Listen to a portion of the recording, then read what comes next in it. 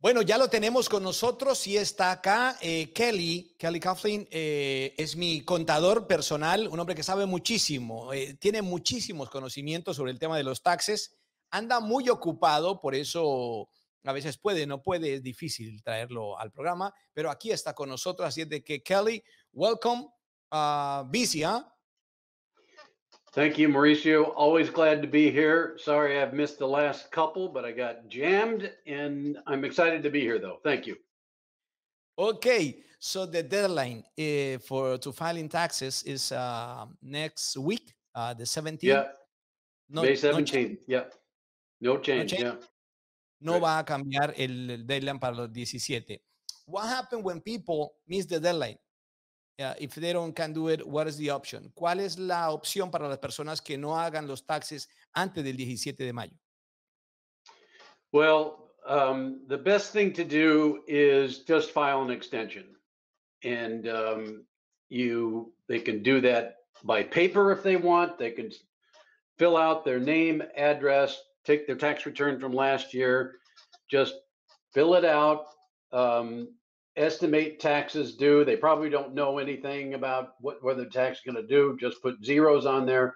At least get something in the mail to file the tax extension if they don't have someone to do it for them. Si no pueden hacer los taxes hasta el 17, antes del 17 de este mes, entonces pueden ustedes radicar una extensión, decir que los van a hacer mucho más adelante y entonces lo pueden hacer. Kelly, I have the big question that I have for you today is the president, Mr. Biden, already said that he's going to increase the taxes for the wealthy, for people who's making over 400,000. That change will at the end affect everybody or what's going to happen? Le pregunto a Kelly que el presidente Biden dijo que va a subir los taxes a las personas millonarias, a los que ganen más de $400,000, y le digo si eso sí va a terminar afectándonos a todos. Well, it's a big question, Mauricio. It's a big, important question.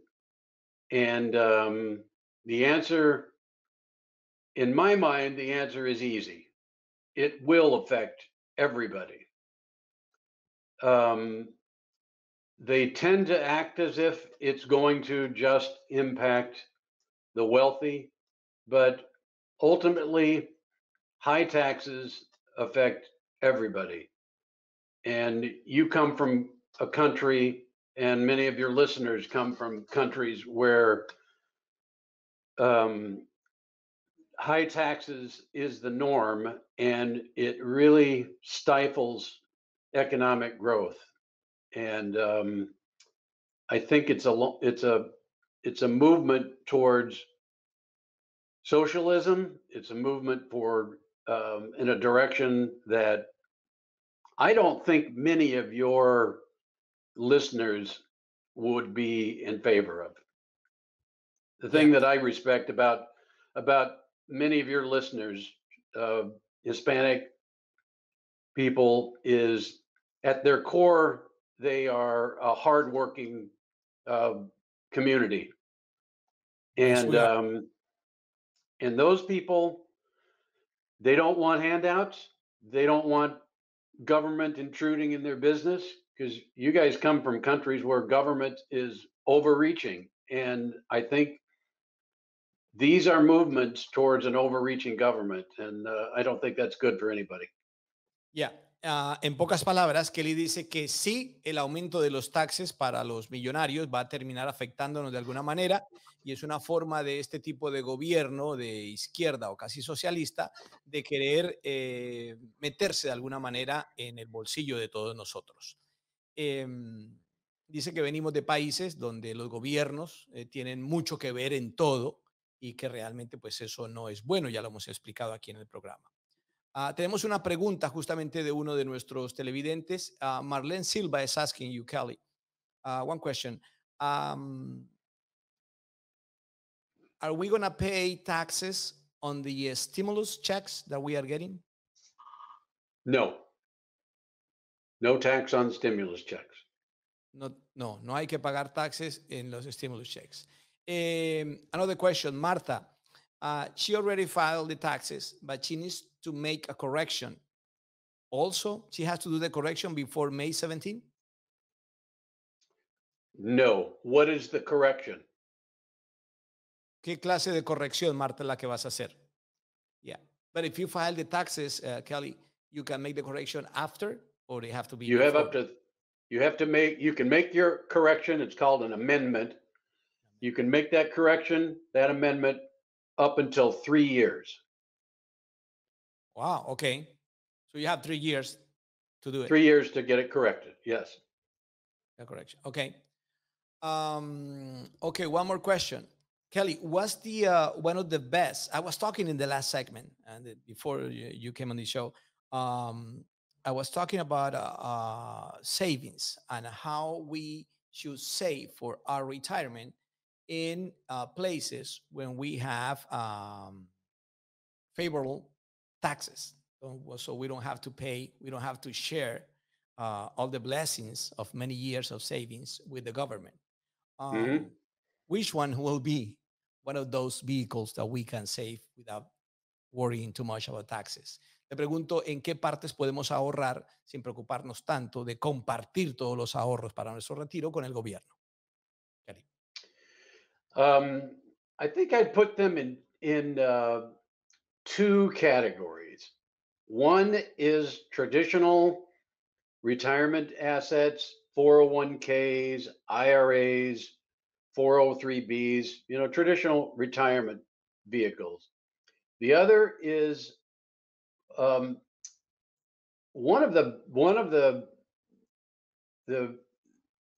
the benefits of life insurance tends to be if you structure it properly.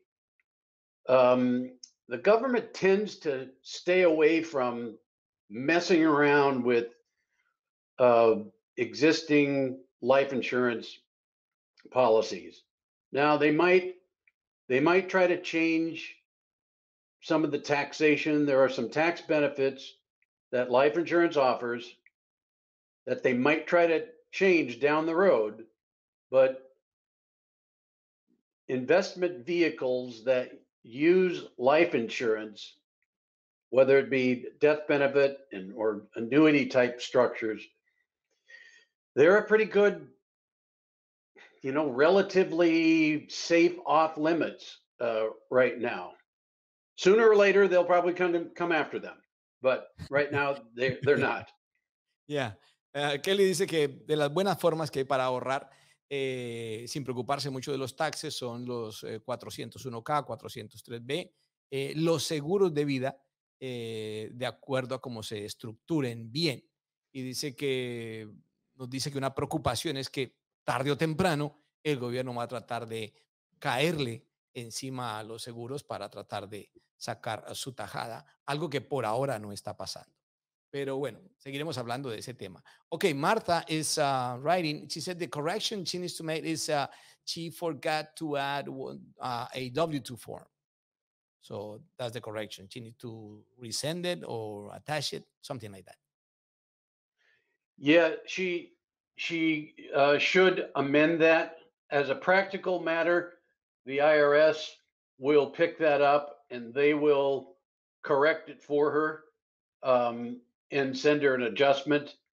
But if it's a significant amount, she should go ahead and do it. If it's a small amount, I would just let the IRS go ahead and do it, and they'll send her a correction and might charge her some interest and maybe a small penalty. But it kind of depends on the amount. But yes, she would be expected to amend that W-2. Bueno, ahí está, Marta, la respuesta de Kelly. Tienes que hacer el amendment o la corrección y enviarla y de pronto te pueden cobrar un penalty de acuerdo a la corrección que hagan en los números ya después de sometidas a W2 que te faltó. Bueno, Kelly, last question. Blanca is asking, I think this is perfect for you, because a Kelly, cuando lo conocí fue porque me arregló un problema de estos, no porque debía, sino que ya había pagado y no aparecía la plata que yo le había pagado a la IRS. Por eso alguien me recomendó a Kelly y por eso fue que lo conocí. So Blanca is asking, we own 15,000 in back taxes. Is there a way to negotiate to pay? Oh, está en inglés. You can read it. Sorry. Yes. Uh, Yeah. so what's the answer? I was saying in Spanish that you are the perfect for this kind of cases. Yeah, Blanca, definitely. There are ways to negotiate that. There are different tactics that we take depending upon your situation. Okay. One more question. Marco Salinas pregunta, Mauricio, do we have to report withdrawal from the 401k even if we already pay taxes?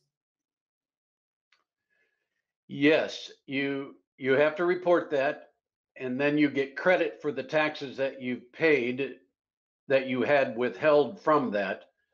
But in this, if you took it out in 2020, you have the choice of paying tax on a third of it this year, third of it next year, and a third of it the following year. Ya. Sí, Marco, esa es una muy buena respuesta. Depende cuando lo sacaste porque hubo ventajas con los estímulos que dio el gobierno para pagar los taxes divididos en 3 años. So hay que ver exactamente cuándo lo sacaste, cómo lo sacaste para pagar esos taxes, pero sí tendrías que pagarlos. Ok, por ahora es todo. Thank you, Mr. Kelly. I know you are really busy because you are in the season right now, finishing this week. So after May 17, when you have more free time, you are welcome to the show because you know a lot and we like to share all that knowledge with our listeners. Gracias, Kelly. Okay. Thank you. All right. Estaba diciendo, Kelly, que muchas Ciao. gracias porque la verdad, chao. La verdad que sabe muchísimo y a mí me encanta hablar con él. Yo hablo seguido, constantemente con él por teléfono, cuando no está tan ocupado y la verdad que es un gusto hablar con él por sus conocimientos.